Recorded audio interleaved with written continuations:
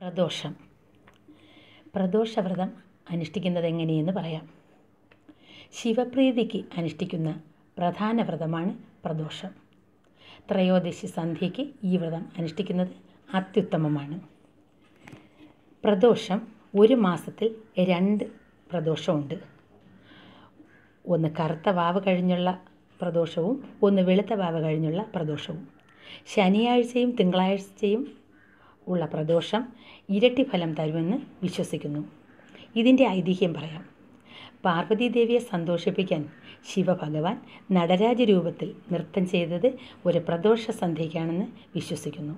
അന്ന് ബ്രഹ്മാവും വിഷ്ണുവും മറ്റ് ഗന്ധർവന്മാരും ഈ നൃത്തം ആസ്വദിക്കാൻ വരുന്നെന്നും അതിൽ സരസ്വതി ദേവി വീണ വായിക്കുന്നുവെന്നും ബ്രഹ്മാവ് താളം പിടിക്കുകയും വിഷ്ണു ഭഗവാൻ ഓടക്കുഴൽ വായിക്കുകയും ലക്ഷ്മി ദേവി പാട്ട് പാടുകയും ചെയ്യുന്നുവെന്നും വിശ്വസിക്കുന്നു. അങ്ങനെ സർവ്വദേവകളും ആനന്ദ നൃത്തം ചെയ്യുന്ന സമയമാണ് പ്രദോഷസന്ധ്യ. ഇതാണ് ഐതിഹ്യം. ത്രയോദശി സന്ധ്യ ശിവഭഗവാനെ ആരാധിക്കുന്നതിൽ ഏറ്റവും ഉത്തമമാണ്.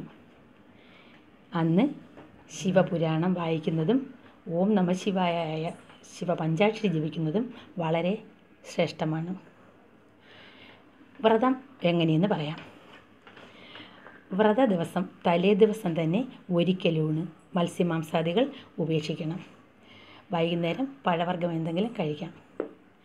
വ്രതദിന പ്രഭാതത്തിൽ കുളിച്ച് ശുദ്ധമായ വസ്ത്രം ധരിച്ച് ശിവക്ഷേത്ര ദർശനം നടത്തണം.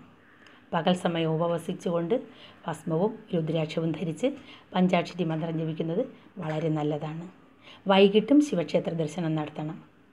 എന്നിട്ട് തീർത്ഥം സേവിച്ച് വ്രതം അവസാനിപ്പിക്കാം. എന്നിട്ട് ഇനി അതിൻ്റെ ഫലസിദ്ധി എന്തെന്ന് പറയാം. ദാരിദ്ര്യം, ദുഃഖം, ശത്രുനാശം, സന്താനലബ്ധി, ഐശ്വര്യം, ആയുസ്, കീർത്തി എന്നിവയാണ് ഇതിൻ്റെ ഫലം. ഇങ്ങനെയാണ് പ്രദോഷ